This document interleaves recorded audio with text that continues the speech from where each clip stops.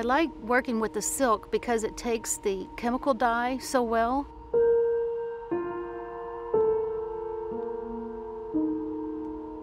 It stays just as vibrant as when you see it when you're dyeing it. And it's also lightweight.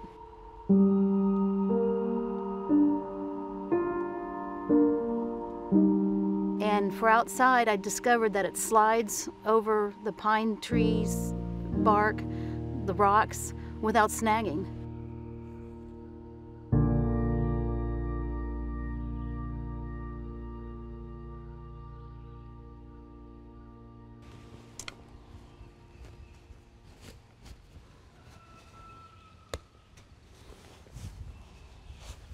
My name's Daren Redman, and I'm a textile artist, which means I work in fabric and textiles. And right now I'm working in 2D and 3D. The 2D work that I do are quilts, and I've been making quilts for the wall art, I guess for about past 9 years.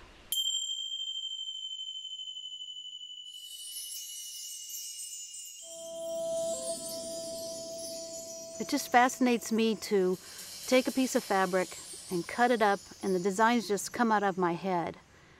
And then I can put it on the design wall and see how the composition looks. Then I take the two pieces that are side by side to the sewing machine and sew them together. So some of my quilts just build from the middle, and sometimes I sketch them and sometimes I don't.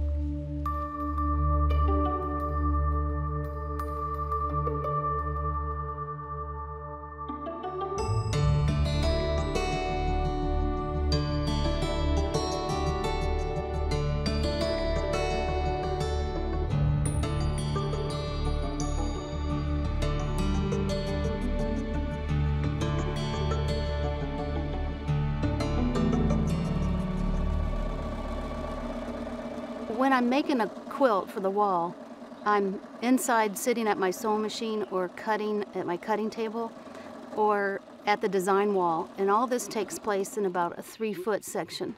I do this about 4 to 5 hours at a time in silence and solitude. But outside, you have the whole sky to yourself, all the trees, all the surrounding, all the environment, and I like to be outside. I like to hike and just be outside. That's why I started working with the larger textiles, larger pieces of fabric, so I could be outside with them. And then it just kind of comes up spontaneously. Whatever the nature provides, that's the backdrop for the fabrics.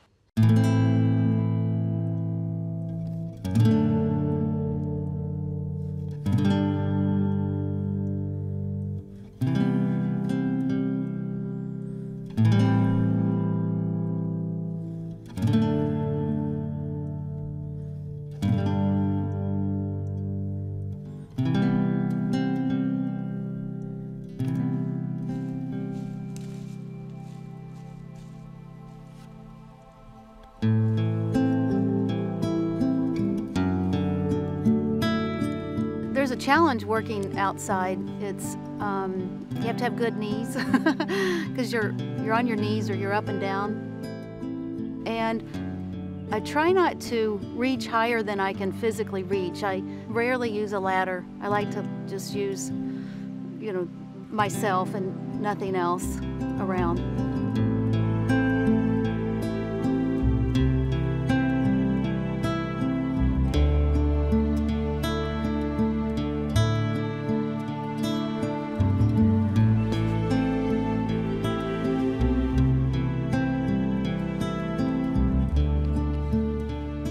I went to the North Rim at the Grand Canyon National Park and decided that I didn't want to sew quilts inside. I wanted to explore and hike and see what the colors were down inside the canyon.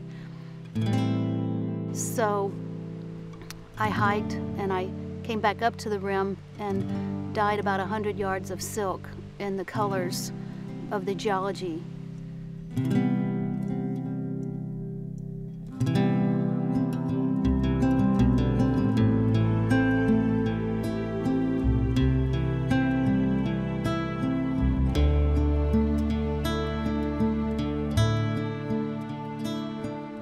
what is the art when it comes to a textile installation? Well, I think the art happens after it's installed, not during or while it's being installed. And then sometimes I think after it's installed, I look at the colors and how bright they are. I think, okay, that's the art. Then you stand back and you think, wait a minute, maybe it's the tree or the nature, or if I put it up against a brick wall, the art might be from the artisans who created the brick wall.